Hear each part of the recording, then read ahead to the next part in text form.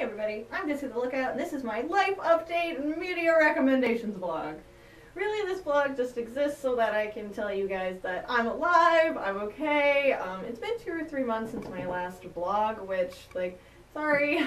But there are still a handful of you who decided to subscribe based on my past videos. So I just want to take a time out of my life and say hello to all of you new faces. And I hope you enjoy what you see. So things have been happening in my life since my last one. I ended my job at my last studio and I've started working in-house again for another production company. I'm not sure what I can say about the show itself, but I can say that the studio I'm working at right now is really awesome. It's really fun. We have barbecues and people hang out and talk to each other, which is nice. And sometimes there are Nerf gun fights. It's weird. This is this how I imagined animation studios when I was a kid and have yet to see in my career before this point. So it's been pretty fun. Unfortunately, working in-house again and dealing with 8-hour regular long work days with commuting and stuff really takes a toll on my personal energy and really takes out of all the creative endeavors I was able to do when I was working from home. And for the last 2-ish months, I've been working on preparing for my first ever convention, which was a couple weeks ago. But on this side of the convention, I can say that I was more or less a success. I made back my table and my prints, which I didn't end up making back all of my startup costs, but I wasn't really planning on making those back anyway.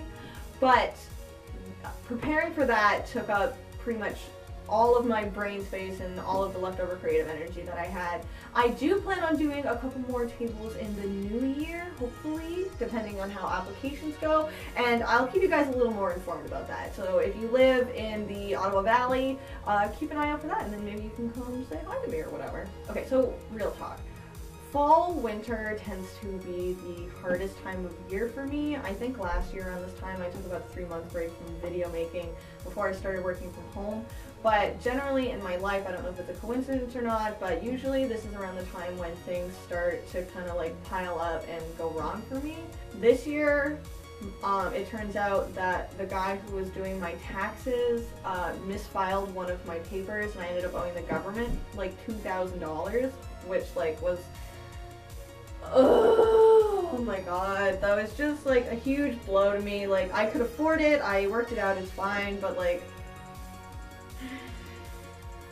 when you're trying to work as an independent artist, doing your own stuff and making minimum wage and doing what you can to get by, $2,000 is more than what most Americans have saved up apparently. But it was a chunk of money, and that really depressed the shit out of me for a while. Usually around fall to pre-Christmas, my energy levels tend to be a little yucky, but usually in the new year, as things start fresh and wonderfully, then I can usually that's when my energy starts to come back and I can start to, start over, and it's, it's nice. So here's hoping. So that's the life update portion of my video. If you stuck around this long, then I have some media recommendations for you guys, just to let you know what I've been watching and listening to over the last couple months. It's just a short little list, but I'll run through some stuff that I I'll just run through some stuff that I definitely recommend, and you guys can check them out whenever you want. Starting with Jessica Jones. Lead female character, superpowers, great clothes, super gay. What is not to recommend in this? Warning though, it has a lot of angst. There's a lot of angst happening. Jessica's got a very dark, soiled past filled with mistakes and manipulation, but definitely still very awesome. I haven't finished it yet. Admittedly, I've only watched the first 3 episodes. So based on those 3 episodes, I give it an A-. The first episode was really good, the second one was okay, third one's still kind of okay, but I feel like it's gonna pick up. It's giving me little tidbits of things that I want to see, and I'm excited. So the first movie that I've seen recently that I really enjoyed was Ex Machina. I watched this over the summer and I really, really enjoyed it. It's about the redheaded guy from Frank, who works for this future not Google company, and he gets chosen to go out into the wilderness to meet the owner of this company and do some experiments with this brand new tech that's coming out. And then it turns out that the brand new tech is artificial intelligence. As far as like boy and his robot girlfriend goes, this doesn't do a lot of new things in robot-human relationships, but it does do some other things that I thought were very cool. I would definitely describe this movie as a psychological thriller. I was on the edge of my seat a couple of times. The cast is very limited to 3 or 4 people-ish, depending on how you see the movie, and all of them do a stellar job. Everyone is really good in it, and everyone carries the movie exceptionally well. This movie also takes turns that I wasn't expecting when I started watching it, and I really enjoyed it. I would give Ex Machina like an A-. It doesn't necessarily do new things, but I was entertained and I really enjoyed it, you know? I think it's hard to do good robot-human relationships in film because they've been done so many times to death. A movie doesn't have to be like completely 100% unique and like completely altering and reinventing, and you can have a good film based on things that work. And then when they take those and they try to do something that is true to them and to their filmmaking style as well as their storytelling, then that to me is what makes it new and refreshing, is the lens in which we are seeing this story. And it's like really scary sometimes. Another show that I've been watching is Tengen Toppa Gurren Lagann. We finished this like a couple of months ago, but I just had to talk to you guys about it because I didn't see it when it was popular, and watching it again, it was amazing. It was so much fun to watch.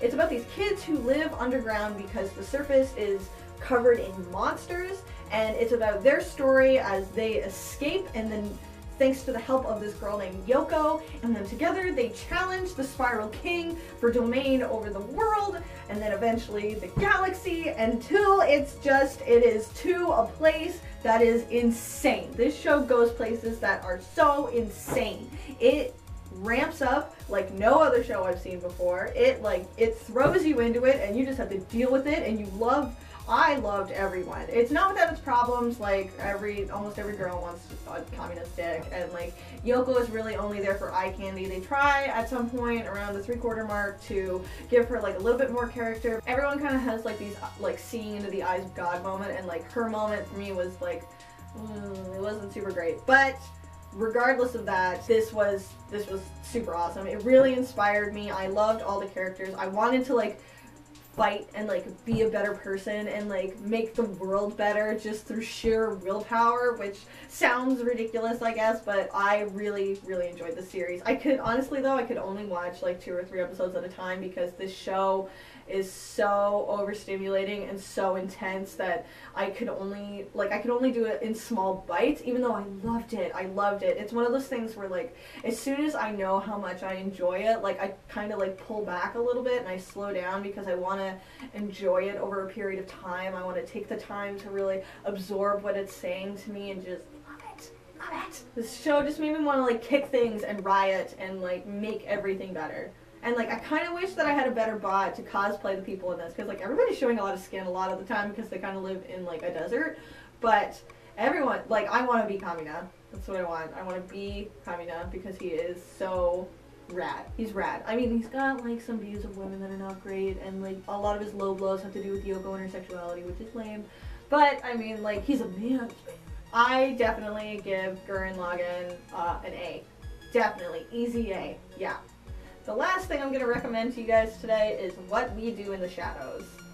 This movie was hilarious. It's from New Zealand, and it's a mockumentary about vampires trying to live in modern day. They're just so cute because like it shows them like trying to do like everyday problems, like trying to go shopping, or like at one point they try to get into a club but they can't because they need to be invited in by the bouncer, and like the bouncer is not like, he's just like, whatever, like you know what to do, like do it. And they're like, no, you need to invite us invite us into the club. And the bouncer's like, okay, alright. And it's like, it's so cute for them. And there's 4 of them, and they're all from different parts of history. Like you've got Victor, who is like 8,000 years old, and you've got like the Satanist one who like tortures people, and you've got a guy from like medieval times, and then there's like a dandy one who's like, I think if I had to pick a lead character, like a face character, it would probably be the dandy. At one point they get like a new vampire type. He's the youngest and he just gets turned like very recently, and so he kind of has to learn how to deal with being a vampire and the realities of their society and their culture, and that how like he never gets to like go out in the sun anymore. I hope I'm going to sell it to you guys a little bit. If you like laughing and you like making fun of vampires and you like documentary style things, then like this is definitely like, I give this a solid A. Absolutely. I was tickled pink. I watched it in theaters and I did not regret it, and I bought it on iTunes when it came out and watched it with my friends for Halloween because it was so much fun. That's all I have to share with you guys today. Thanks so much for joining me and coming to hang out with me and listen to me rant about my life and crap that I watch. I hope things have been cool for you guys in the last 2 or 3 months since I've been here. Let me know how you've been doing in the comments, and if you've seen any or listened to any of the stuff that I recommended, you should also comment on those down below and let me know what you think about them. It's been cool, guys. I'll see you later.